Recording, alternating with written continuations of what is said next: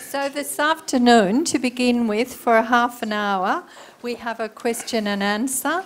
So Ajahn requested the easy questions first, please. So who would like to come up with the first question? That's easy. Oh, this is the roving mic, so I better do a bit of roving. in the back there. Very good. Hello, Ajahn Brahm. Yes. My question is, how are you? How are you? Now that's a very, very difficult question. First of all, the you. Now what do you mean by that you? Like, how is my nose? My nose is well ahead. How is my feet? My feet are nice and cozy. What part of you? The whole. So first of all, it reminds me of a lovely little one-frame cartoon we have at our meditation centre, Jhana Grove. And the cartoon, it's not one frame, it's like 3 frames. The first one is a very angry man, comes to see the monk. And because, it has to be a cartoon, you just see he has a big sign. I want happiness. And the monk looks at him and said, give me the sign. And straight away he said, your first problem, I. So he rubs it out. What does that leave? Want happiness. The second problem, want. So he scrubs that out. And then the monk holds up the sign. What's left? Happiness. That's the problem. I want happiness. The I and the want is the problem. So how are you? And I'm saying just like this. That's how I am. I'm here. Isn't that good enough?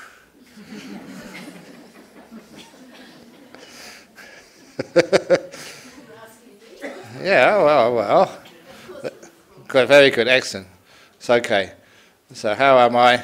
I'm like this. And of course, you can see, you just noticed that I'm expanding. And there's really reasons for that. I mean, one of them is, I don't know, because when I was at university, I studied theoretical physics. And it is well known. Astrophysicists have seen this and they've confirmed this for such a long time. The universe is expanding. We live in an expanding universe. And so what do you expect? You become one with the universe. So if the universe is expanding, so do I.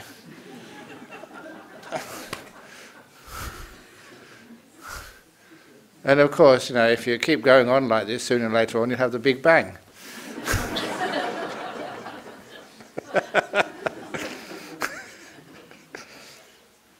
There's also the case that, as a monk, you just let things go, you have a happy life, you're peaceful. Even if sort of problems come up, but you let them go. Because you let them go, you don't worry about anything. And it's the worry which keeps you thin. Doctors tell me this all the time, that Ajahn Brahm, you need to worry some more. And if I worry, then you lose weight. No, you're not really agreeing with me yet, are you? No, okay. But I did tell this little story last night, that it was, half true. Because when I was over in the United States, I was going through the, what's it called? The customs, the Homeland Security check. And they looked at me and they said, what have you got underneath your robe, Ajahn Brahm? And they did ask me, they said, are you wearing a suicide belt? They actually asked me that. And so I told them, I said, no, it's not a suicide belt, it's just fat. And the guy said, same thing.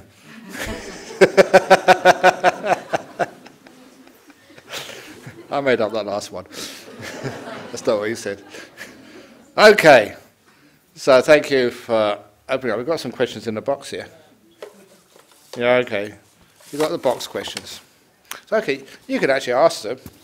Yeah, instead of you reading. Oh dear. This is not my question. Are you sure? If you weren't a monk, what would you be? If I weren't a monk, what would I be? Probably if I weren't a monk, I'd be a nun.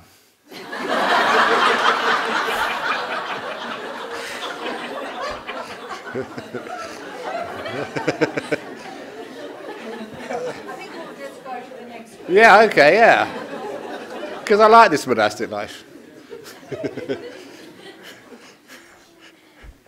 Yeah? This is a serious one, actually. I thought the last one was serious. Okay, go on. How do I fulfill my duty to take care of my father who had sexually abused me? Ah, okay. Yeah. So first of all is, depends if he has made amends, if he's, first of all, acknowledged, admitted it, first of all. So, to be honest about it, but sometimes you can't force that. So you try and look after him like you look after all other beings. He is your father. Why he did that, it's, how do we know? What goes through people's minds? I must admit, it's not sort of denial, but my family that didn't ever see anything which was remotely similar to child abuse, no, not sexual abuse, and it was like an eye-opener for me to be able to hear that parents would do such a thing to their children. Because family was like a loving family. You don't abuse a kid like that. But anyway, if it's someone like your father, if he does sort of admit his mistakes and just say, I really am sincerely sorry, then if that was my father, I would look after him up to the max forgiveness. Because I never see that even the worst of abuses can ever be solved, with hatred. Just what the Buddha kept on saying. Hatred doesn't cease by more hatred. It only ceases by love. And it's the third and fourth verse in the Dhammapada that, this wasn't meaning sexual abuse, but it is saying, he abused me, he cheated me, he beat me. Anger never ceases with someone who harbours those thoughts. So it's wonderful if we can learn to let go and forgive. We can't forget. We never will forget. But, to want to punish somebody, just that creates a lot of pain in our own heart. We've been hurt once. Why should we let them hurt us again? Obviously, to protect yourself and make sure that a person never does that to other people. But there comes a time when to give a person a chance. As I was saying last night, quarantine, a bit more care, a bit more make sure that they are not being put in a position where they could do such things. And make sure that, see if it's possible, that they can, we can give them the chance, the space to grow and to move away from that terrible, terrible thing which they did. But as for you, that's your parents, that if you keep on feeling anger, feeling you're worthless, feeling that you've done something wrong there, that abuse continues in your memory. So that's one of the reasons why every time a person remembers with anger or with shame some abuse which you received from somebody else, every time you remember that, you're allowing them to hurt you again. Psychologically. That's why, to put it very simply, someone calls you a pig. Every time you remember that, they're calling you a pig again. And you feel upset. So the most wonderful thing to do is you've been hurt once, you've been cheated once, you've been abused once, well, it could be many times, but don't let that experience abuse you every time you think about it. See if you can be free. And you see people who have suffered terrible, terrible things, and they do have a choice. Forgiveness is a choice. And forgiveness doesn't mean forgetting. Forgiveness is taking away the blame. Taking away I want to hurt somebody back, or that I want to make sure they never have any happiness. Sometimes at the time you think you can't live a happy life, a fulfilling life, but you can. Just when you think, oh, they've destroyed me, they've destroyed my life. No, you can actually grab your life back and live a happy, beautiful life. And, oh, okay. This is one of those groups. I told this story many times, probably last year I was here. It was actually quite moving for me when I was invited to a group called Assets. It was the Australian Society of Survivors of Torture and Trauma. And this was the West Australian branch. I'm sure there's branches in Melbourne somewhere. Because there are people who come to this country, refugees, and they've come from literally the torture chambers of this world. Been beaten, tortured, sexually abused. Not just once, so many times. And when they tell you the stories, it does make your skin crawl, what one human being could do to another. And somehow or other they survive, physically. And they come to a country like Australia, which will take them in and will support them with physically. But they still have the trauma of it. And that trauma just means that their body is free, but their mind is never free. And you can see that it cripples their emotional world. But fortunately, these groups have a lot of success. And what really moved me was to see how one of those stories, which I wrote a long time ago, a very famous story, was one of the key strategies they were using. And that was the old story of opening the door of your heart.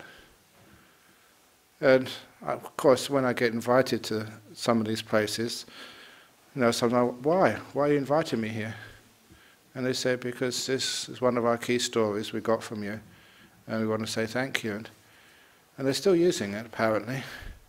And what it was, that when a person did feel safe enough, they felt they were ready to do this, they would, in a quiet place, where they felt not pushed in their own way, they would do a little visualization, visualizing a little heart in their chest.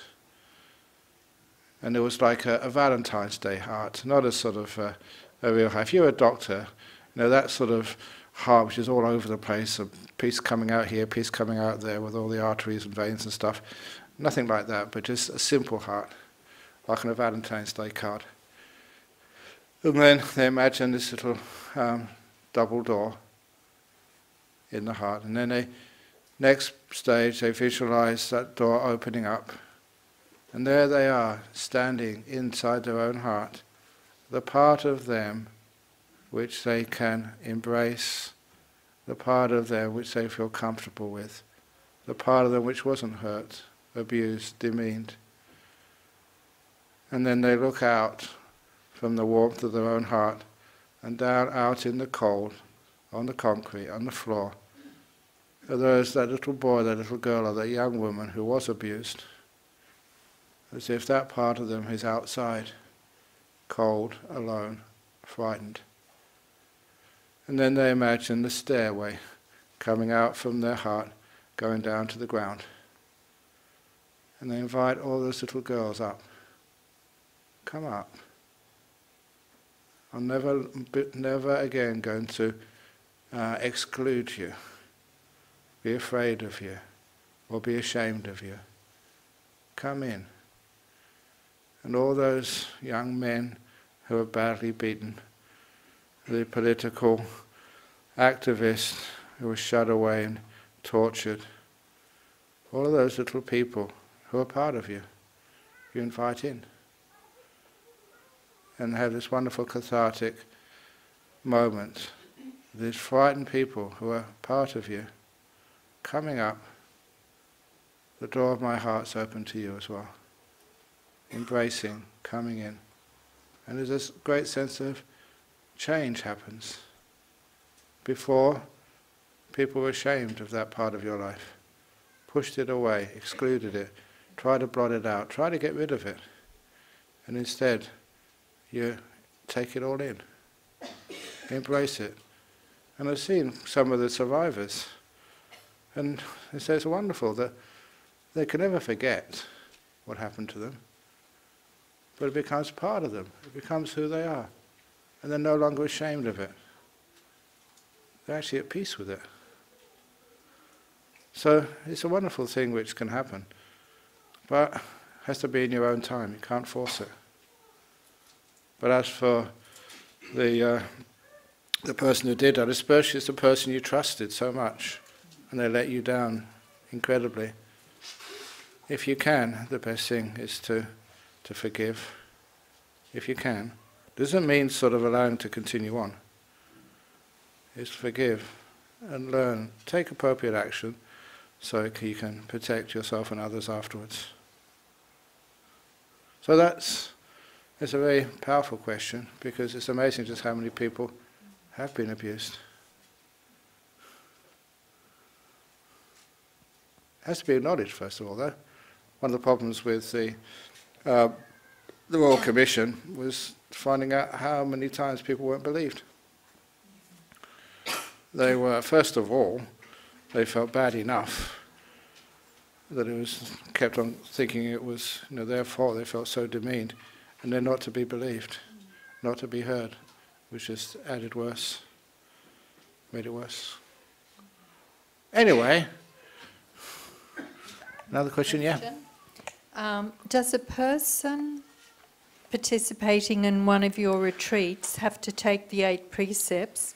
If yes, are there any exceptions for a person with a facial skin disease having to use a camouflage cream to refrain from taking the last precept? Thank you. Dash. Wow. So, no, that last precept is not using things which beautify or adorn you. And some monks are so beautiful, that's why they don't put on any, because they just can't make it any more beautiful. But it's all about sort of, using stuff to make yourself attractive or for good looking. And, that it's hard enough for a monk, but there was one time when I had to wear makeup. It's true. Because I do some very interesting things in my life, but this time I was going to do an interview in the TV studio. And they said, this was years ago, you don't need to make up these days in the TV studio, there's much better lighting. And they said, you have to wear makeup. I said, no, I'm a monk, I'm a man. So no choice. And so I said, has anyone else had an exception? The only one who had an exception in that studio was Channel 7, or I forget, Channel 7 or Channel 9. And anyway, they said, Liam Gallagher of Oasis, he absolutely refused. But apparently he's a bit of a scallywag anyway, so they didn't want to get into a fight with him. But everyone else had to. So I had to go in there. And there was Ajahn Brahm. He was accompanying me that day. And he was looking at me and laughing. Yeah, I know. But afterwards he had to go on TV and get his makeup done. So if you laugh at people like that, it comes back to you. But that's only because of the TV. Because otherwise you get all sort of too shiny.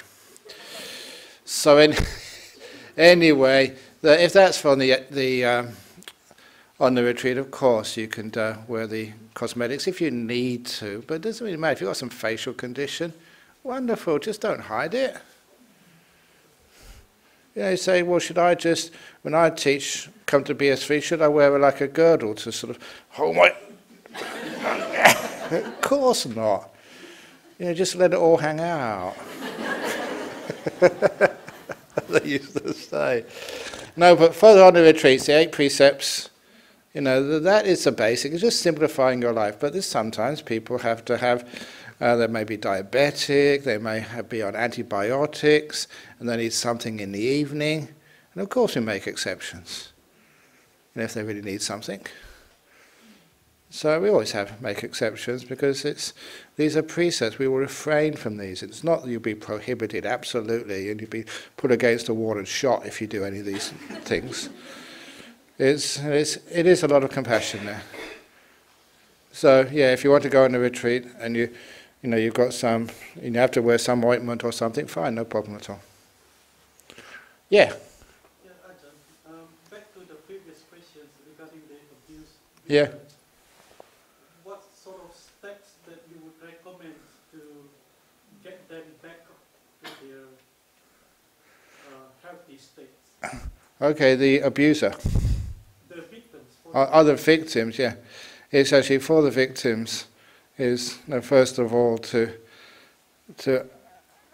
realize you do have a choice to let go. You don't have to keep carrying the pain of the past. And this is one thing which keep on trying to put forward. This is classic Buddhism. You can let go. Unfortunately, sometimes people think that's not possible. Case history of that. There was a lady who came to see me, came to our meditation group over in Perth. This was many years ago, so I don't mind telling the details. That she had a nice little happy family, so she thought, 2 twins, Donna and Damien. And when she came home from work, police were at her home because found out the 2 children, 2 twins, had been, 11-year-olds, were being sexually abused by her husband. And you know, she couldn't see the signs. And one of the reasons she couldn't see the signs is because, you know, psychologically she was torn. She still loved that man. And the idea that the person she loved, the father of her children, could do such a thing was just so impossible to accept. You know, she was in a psychological denial. The teachers at school could see it. And so because of that, she was, you know, doubly felt, you know, guilty, not protecting her children, and, you know, not seeing the signs. She felt it's almost her fault. And at the same time, this whole marriage was just, obviously, was just totally shattered. So, you know, he had to be taken away, eventually went to jail. And that she had compulsory counselling from a psychiatrist. But she also had me as well to take her through this. And because she was English, Caucasian. Because she'd been coming to our Buddhist lessons, was meditating long enough, she could come to a state of forgiveness really quickly. And with that, her 2 children came to that state of forgiveness as well. They were following their mum. And what it meant that she came to see me, you know, halfway through the counselling, saying, Ajahn Brahm, look, can you help? Because I've forgiven, I'm not angry at my ex-husband. Of course, I don't want to see him, and he can't be my husband anymore, but I'm not angry with him. I don't want to punish him anymore. And the psychologist, or psychologist, said, no, you're in denial. You know, you've got to get angry, and I'm not going to let you, go through this until you really get angry at your husband, because that's what I thought you should be doing. And so I had to, write a letter, quite a long letter, to the psychologist, saying that this is a Buddhist way, and this lady has been coming for a while, and she's actually gone past and through that hurt, and she hasn't got anger anymore. No love for her husband, but not anger, hasn't gone to that extreme. And I convinced the psychiatrist, and I kept in contact with her for many years. She moved over to England, to Essex, and started another life. And her children, especially Donna, she did well at school, and then I think she got married and sent me a picture of their baby. So it wasn't just that they were hiding this, or that she had actually moved on pretty quickly. She had let go. It was an example of acknowledging, forgiving and learning. It can be done. So knowing you have a choice, it can be done, and there's nothing wrong with not allowing them to hurt you again. That's the important thing. And then once you realize you can do it, then the ways of doing it, the paths, the means, that becomes rather easy. The biggest block is saying, no, I can't forgive this. And thinking that some things are unforgivable. There's nothing which is unforgivable.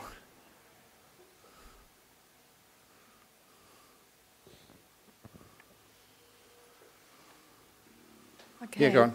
One more. Serious, yeah. Do you get tired of being a teacher and a monk, Ajahn? Do I get tired of being a teacher and a monk? That's good. Being tired of being a monk? What else to do in life? If it makes any sense. No, I don't get negative about being a teacher and being a monk. It would be so easy to. Being a monk is pretty easy. Being a teacher is not so bad. But you know that sometimes I was, not so much here in Australia, but whenever I go to countries like Singapore or Malaysia, or the worst of all, Indonesia. They're lovely people, but they always like taking photographs and signing books. And it's not just like half an hour.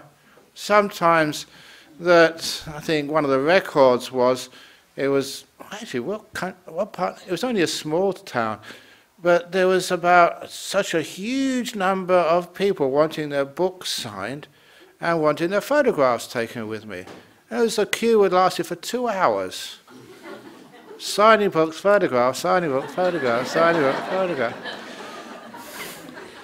And I really wanted to go to the toilet, signing books, and you can't escape. So, in the end, now halfway through that, I just thought, no, what am I doing this for?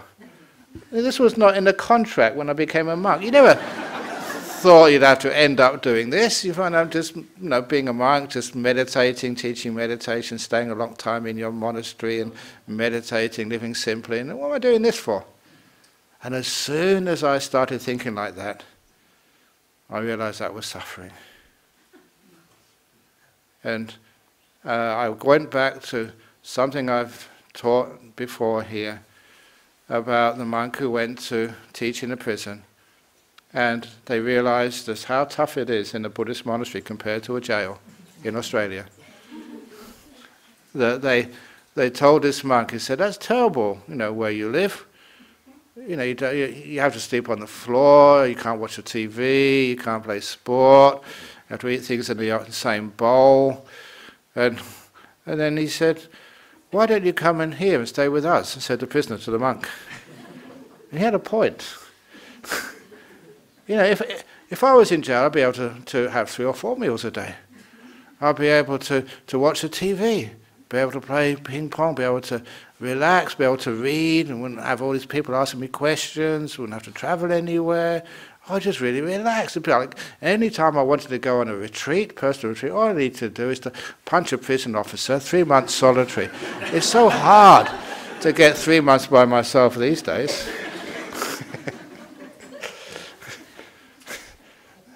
But anyway, then I started thinking, what's the difference between a prison and a monastery? The only difference is, in monastery, like all these monasteries, we haven't got enough space, that's why we continue to build. We're not building just to actually to have nice monuments. In Newbury or Dhamma and Bodhinyana, we built just to get some more huts, so we can have more monks. So all the people who want to become monks and nuns, they can actually do so. At the moment, we tell people, sorry, you can't ordain. You can't come, there's no place. And that's honest. That kind of hurts me. They don't have that opportunity. Really good people. Anyway, we're trying to solve that as best we can. But one of the reasons why is many people trying to get out of jail and many people trying to get into monasteries. And I realised that a jail is not sort of a somewhere which is harsh or whatever. A jail is any place you don't want to be. And freedom is any place you're happy to be. So if I was in prison, I'd be actually quite free. But if some people, if I was in a line signing books, I'd put myself in a prison. I didn't want to be there. And I realised, that's the problem, that's the suffering. Signing books, being a teacher, being a monk, any moment I don't want to be here, I've made myself a prison. And to be free is just wanting to be here. Just, sharing a few moments, having fun. And one of the reasons, I have fun, tell jokes, is because that's where I want to be, in a happy space. I want to take you with me. So that's where I want to be. There are just two very quick questions. How old are you? How old am I? Okay. 66? No, come on, you shouldn't sort of... I just had it's June now. 2 months ago, I celebrated my 800th. 800. I was 800. That's a very big milestone. And sometimes people, hey, come on, Ajahn Brahm, I don't lie. I always tell the truth. I'm a monk, it's one of the precepts. Do you actually believe I'm now 802? Months. Why do you have to always follow the way other people do it? They say how old you are, 66 years. That's so boring. Everybody does that. So then you start to say, how old are you in months? So 12 by 66 that's almost coming to 67 soon.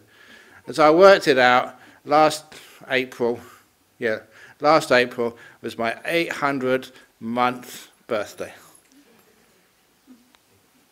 What a shame we didn't come here. Could have a big party. 800. Happy 800th, Ajahn Brahm. That's really cool. So anyway, any of the young people here, anyone who's maybe 11 or 12 years of age or 13, when people ask you, when you try to get into a nightclub, how old are you? Multiply it by 12.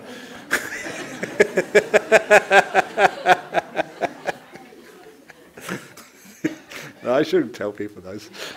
And there's just one very last short one as well. No, there's no short questions. There's short questions, but are you no famous answers. worldwide and not only Australia?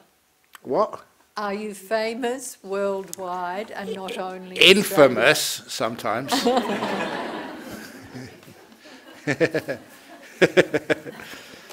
No, sometimes people do recognise you. But that's up to you.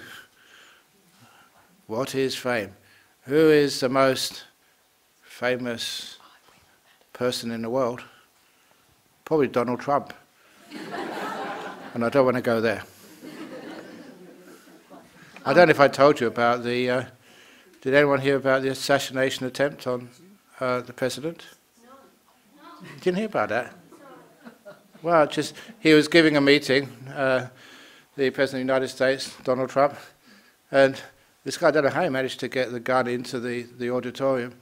He stood up, pulled out the gun, pointed it at Donald Trump, and one of the security guards, saved his life. The security guard shouted out, "Donald, duck!"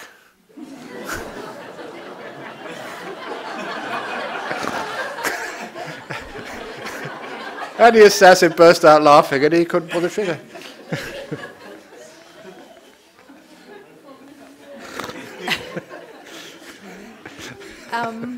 Ajahn, we're sort of time to go ahead with the meditation, or do you want to take one question from online? What's up to you? We'll do an online question, come on. We'll do one online question.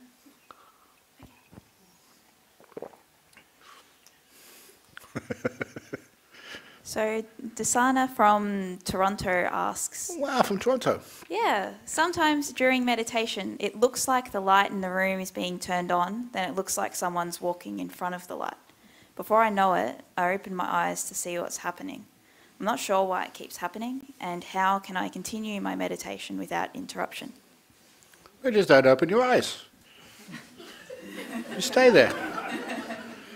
No, it's true that sometimes that we get beautiful lights in our mind, and this is part of the nature, so just don't interfere. Don't interfere with the process. Just let go. You're perfectly safe. So like someone's turned the lights on in the room, you keep on going. Just stay there. Just be peaceful, be still, and see what happens next. And you feel something is walking in front of that light, oh, just leave it alone, because it's just, no, the light is just dimming slightly, and then it comes back up again, because sometimes you're interfering with it, and then it gets lighter and lighter and lighter. Why do you think they called it enlightenment?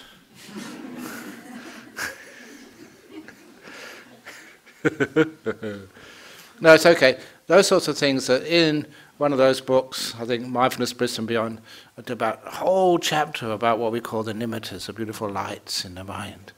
And of course in some of the recorded talks there's even more answers about all the different things which happen when the body starts to vanish and you start to see this wonderful light called nimittas. So apologies to the people online, but we need to proceed with our program now. So Ajahn, if we can invite you to do meditation. Yes, please. Thank you. Okay, we've got an hour and a half, so it's an hour and a half meditation? Okay, whatever you would like to do. We can do more questions if you want, it's up to you. What? Okay, this is a democracy. So, who wants more questions? Put your hand up. Who wants meditation to start now? Put your hand up. That's so much for democracy, it's just even. So, we'll do the usual way. I'll decide anyway. So let's have one more question, and then we do a meditation for, is it half an hour, 40 minutes?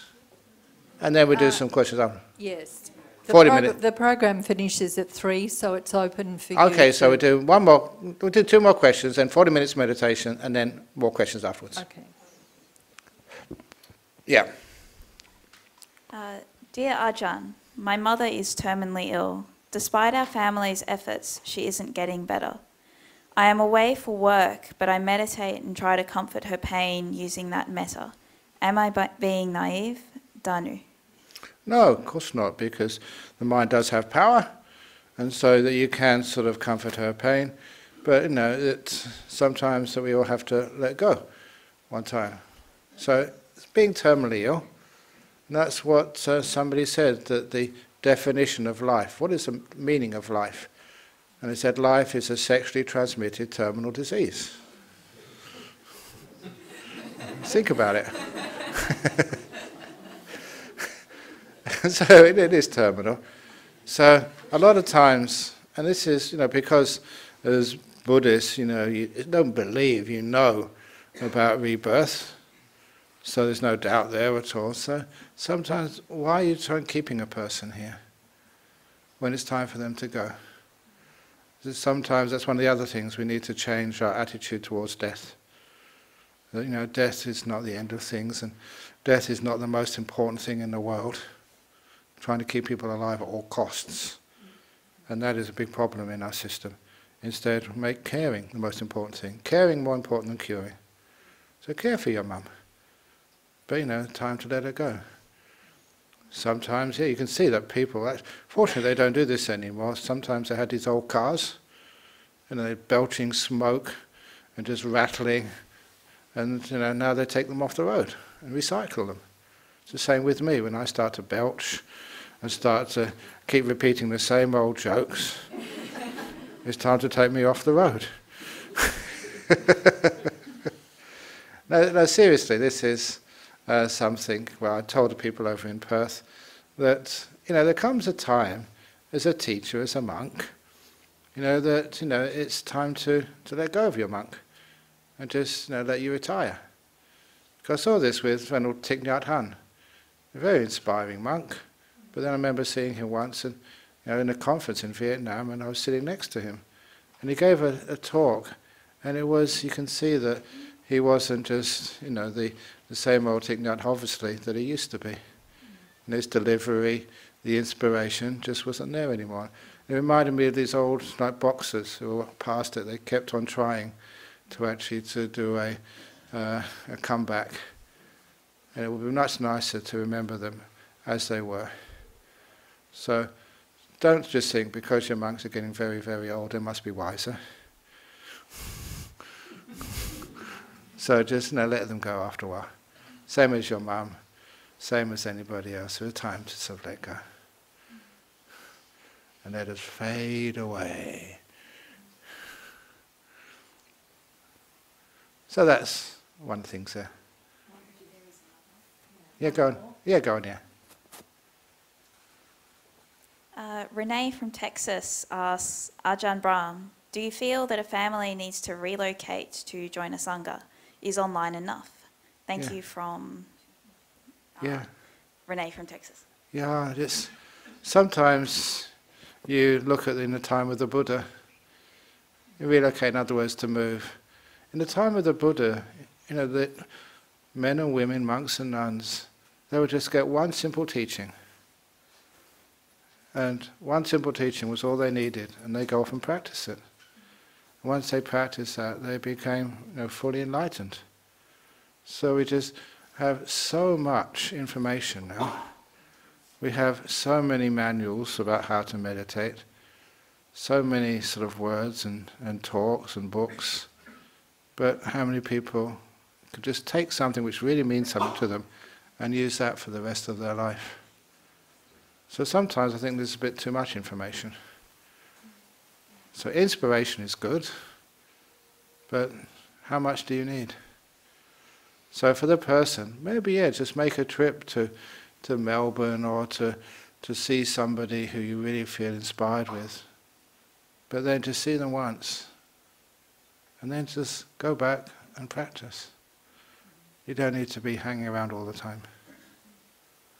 So that was really inspiring when you read in the time of the Buddha just how little people needed. And once they learnt it, they really took it on board and practiced it. So I think one of the biggest problems is our lifestyles.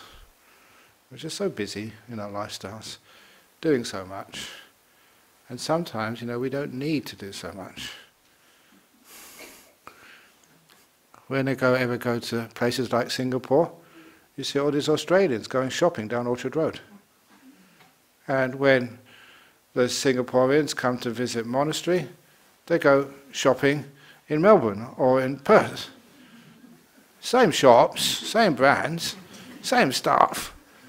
I said, what are you that for? It got even to the point that one of my so-called disciples,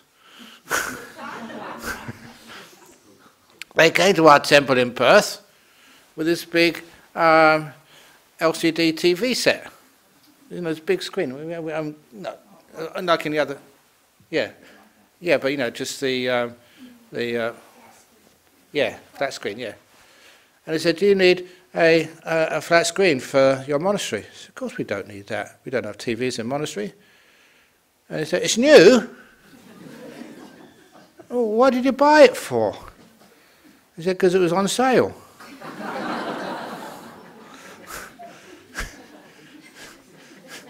I just don't get it. They don't need it, but they bought it because it was on sale.